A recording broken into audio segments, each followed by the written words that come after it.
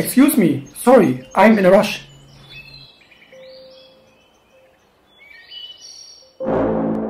Osnabrück, 2nd of July 1937.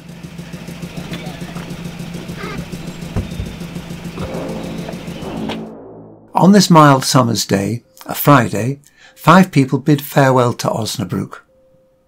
4 of these people have to leave Osnabrück because they are Jewish and no longer feel safe in the city. The 5th is leaving her hometown for the sake of her boyfriend. It was an atmosphere of complete oppression and fear.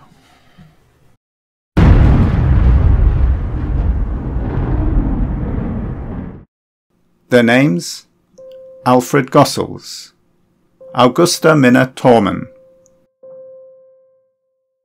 Justus Nussbaum, Sophie Nussbaum, and Marianne Nussbaum. Their destination: Amsterdam, capital of the Netherlands.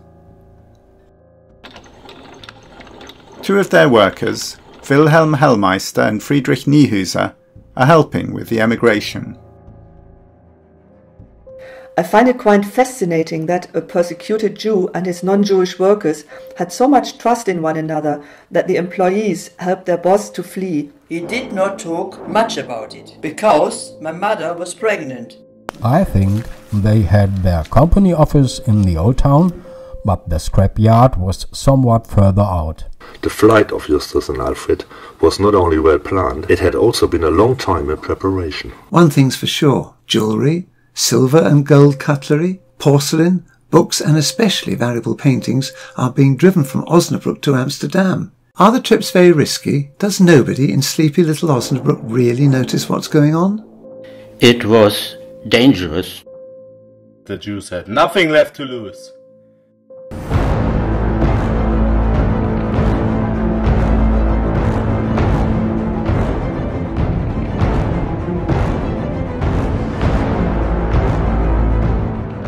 I think Justus is just smiling outwardly, that he is hiding fear behind the smile. As if it was my own decision to leave. I'm a man from Osnabrück.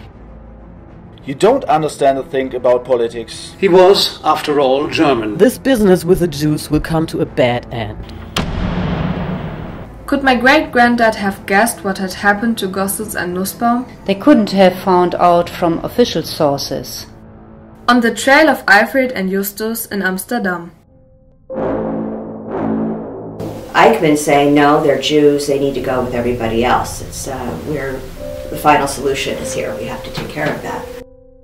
We soon hope to have no Jews left freely walking the streets of the Netherlands. He was also so exhausted and miserable that he could barely stand on his feet.